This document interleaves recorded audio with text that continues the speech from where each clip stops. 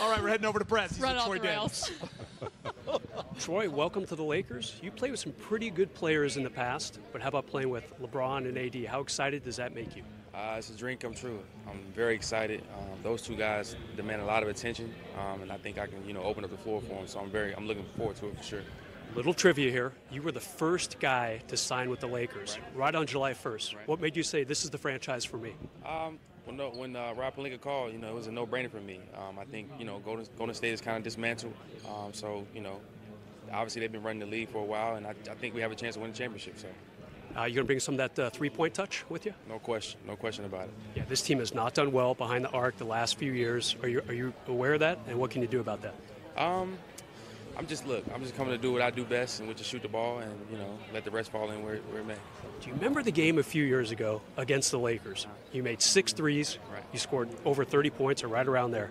Do people talk to you about that here? All the time. I used to love playing against the Lakers. I don't know why. Maybe a Staples Center or whatever, the colors or the lighting. But I used to love coming to Staples Center and just playing. So. Are we figuring out right now why they were so interested in you?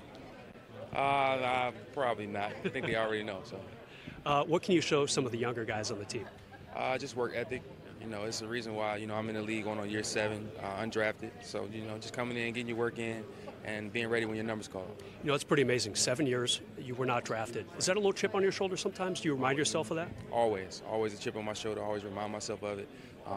Obviously, I felt like I should have been drafted, but to see the look on my family's face when I didn't get drafted, it brought me to this day. So. Well, here we are now. How was the players-only situation in Vegas? Good time out there, good bonding moments? Oh, yeah, unbelievable. I think our team is great. We have a little group chat. We keep in touch with each other all the time, see what we're doing. So it's just fun. It's fun to be around. Yeah, good vibe so far, huh? For sure. All right, my friend. Thanks for your time. Thanks. Appreciate it. Thank you, Brez. Big game. You know who's coming?